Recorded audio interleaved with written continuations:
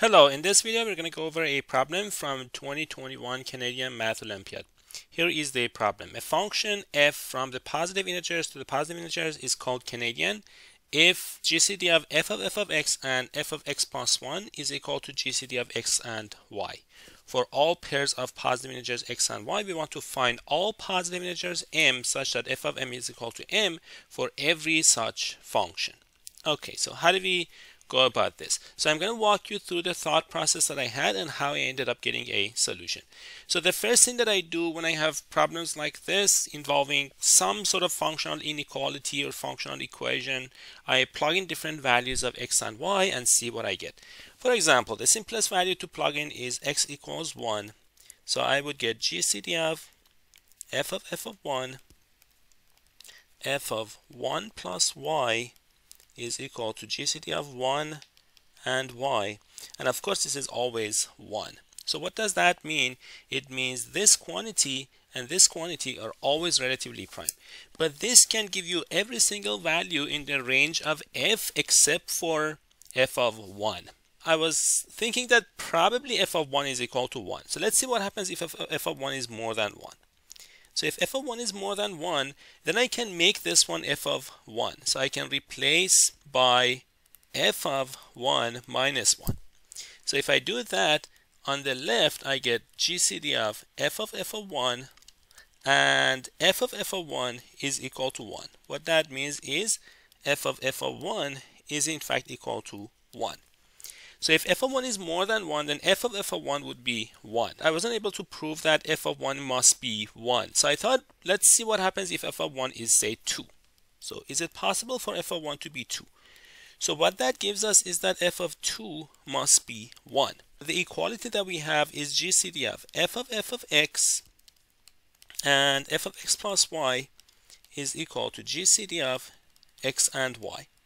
One obvious function that satisfies this inequality is f of x equals x, because when you plug in f of x equals x, you get GCD of x and x plus y is equal to GCD of x and y, which is valid because of the Euclidean algorithm. So I was thinking that if I can come up with an example that f of 1 is 2 and f of 2 is 1, or can I prove that that's impossible? So after 2, I can define f of x to be x. So let's define f of x to be x if x is greater than or equal to 3. Then we have the equality for every x and y if x is at least 3.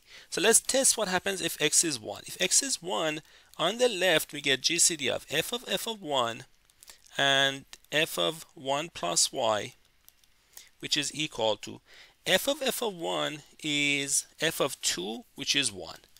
So whatever this ends up being, this is exactly 1, which does satisfy the equality.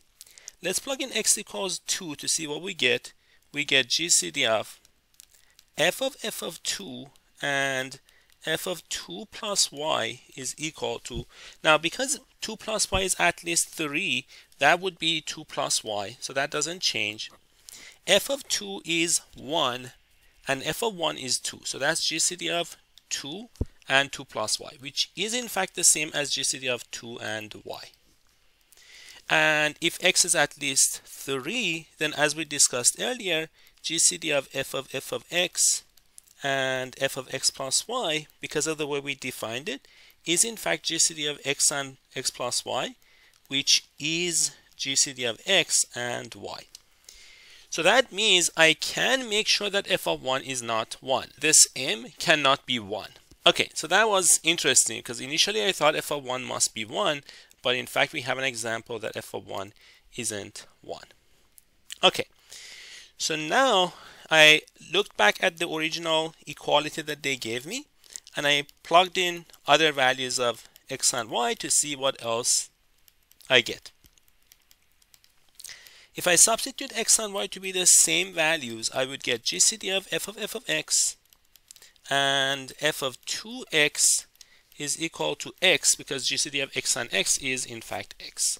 So this tells us that x divides f of x and also x divides f of 2x. Now I can do the same thing if I replace y by another multiple of x. So GCD of f of x and f of x plus any multiple of x gives me GCD of x and nx, which is in fact x.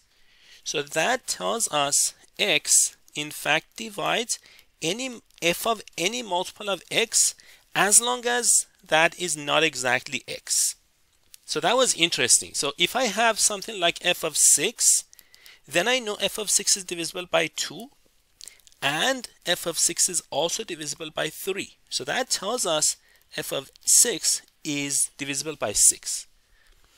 So now my question was, can I show that f of 6 is equal to 6? So let's assume it's not. Let's say f of 6 is perhaps 12. Let's see if that's possible.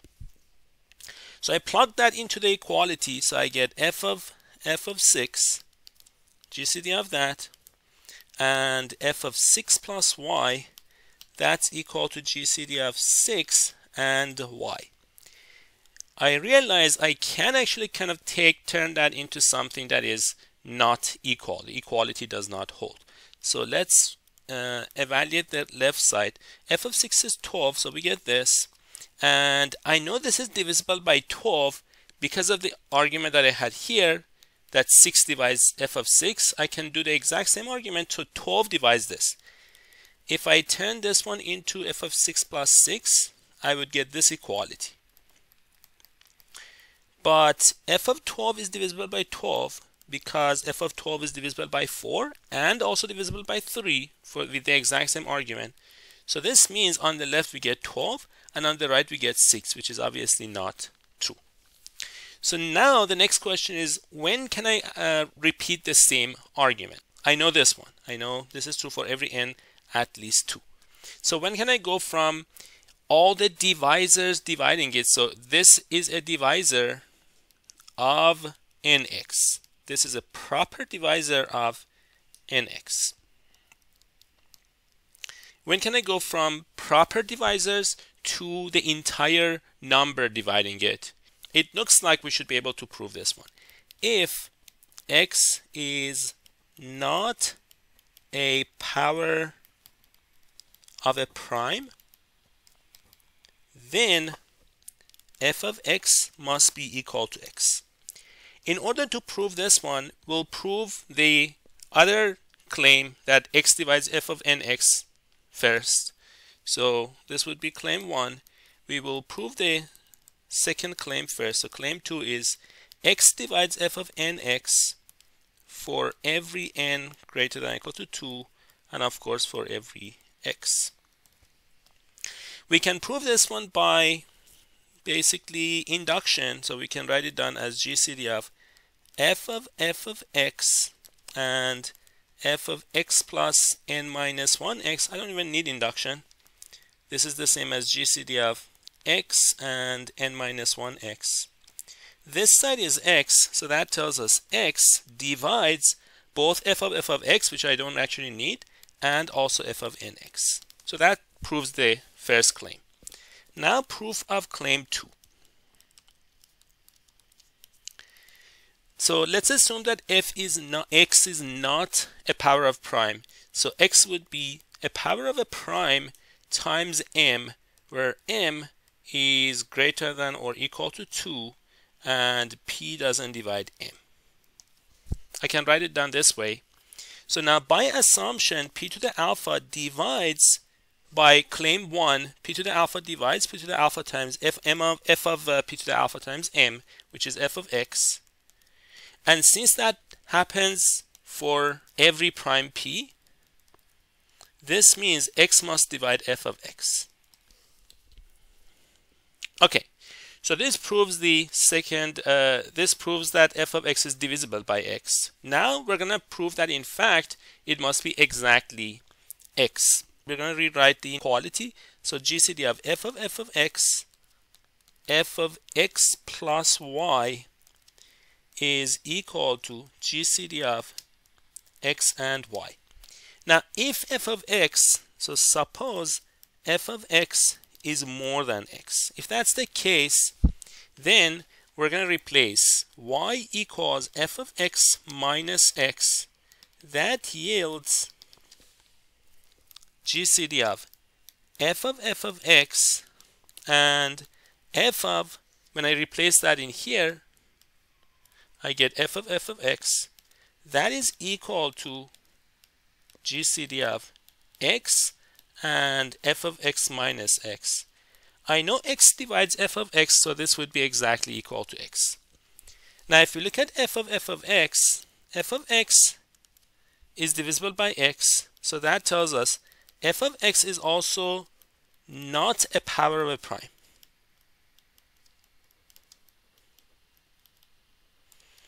So that means f of x divides f of x by what we just proved. So that tells us f of x must divide this GCD, which is equal to x. And that tells us x must be equal to f of x. So what we just showed so far is that if x is not a power of a prime, then f of x is equal to x. We also showed that f of 1 can be something other than 1. So now let's look at a prime power and let's see if we can prove that f of a prime power doesn't have to be that prime power. So let p be a prime and alpha be some positive integer. We are going to define p to the power of alpha, f of p to the power of alpha, to be something similar to f of 1 equals 2, f of 2 equals 1. So I'm going to define it as p to the power of alpha plus 1 and f of p to the power of alpha plus 1 to be p to the power of alpha, and f of x equals x for everything else. If I do that, then one thing that happens is that f of x, if x is not p to the power of alpha or p to the power of alpha plus 1, one thing that happens is that f of x is x for all x. This happens for every positive integer x, because f of p to the power of alpha is f of p to the power of alpha, which is p to the power of alpha, and f of p to the power of alpha plus 1 is f of p to the power of alpha, which is p to the power of alpha plus 1. So f of x is in fact x for every x. Now I'll have to look at f of x plus y. So it really depends. So there's basically three possibilities.